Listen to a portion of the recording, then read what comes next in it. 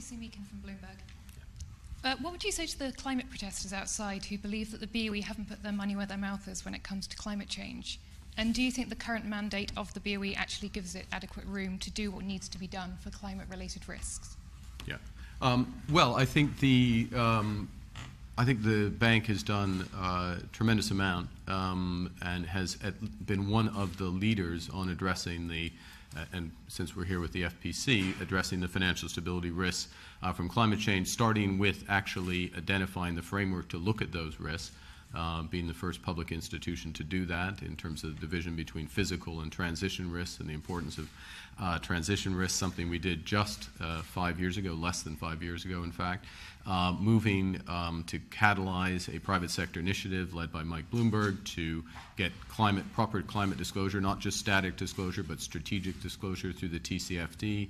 Consequence of that has been $120 trillion of balance sheet across asset managers through to systemic banks and sovereign wealth funds that are now demanding that type of disclosure from the industry.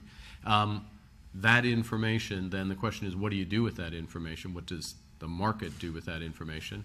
From our perspective, the issue is how well do they manage the risks associated with the transition from where we are today to where, example in the UK, where the government has now legislated, where Parliament rather has now legislated, the country needs to go, which is carbon neutral. And that needs a system that can manage those transition risks.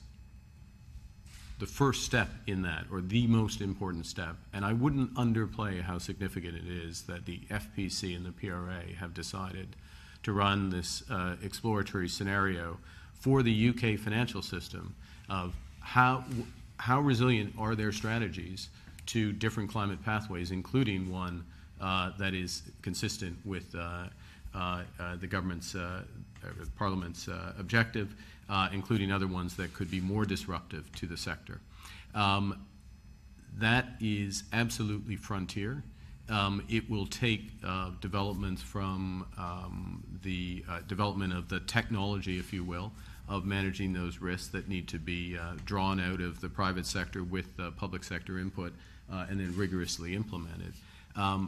That will have a huge impact in terms of the preparedness of the system. So you're shifting tens, hundreds of trillions of dollars into getting the right information, to managing the right risks, and that puts us, puts the system in a position to do what the country decides. Ultimately, it's not for financial regulators to decide what the climate pathway is going to be, but it very much is our responsibility to make sure that the system is in a position to support it.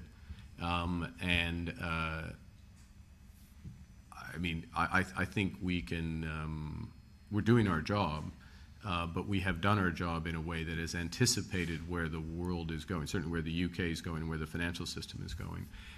So that's a shorter version of what I would say to those protests. And then maybe the last thing I'll say is that we also are very conscious that as an institution, we need to walk the walk as well. So we're adopting the TCFD, the same disclosures. Our next annual report will have that.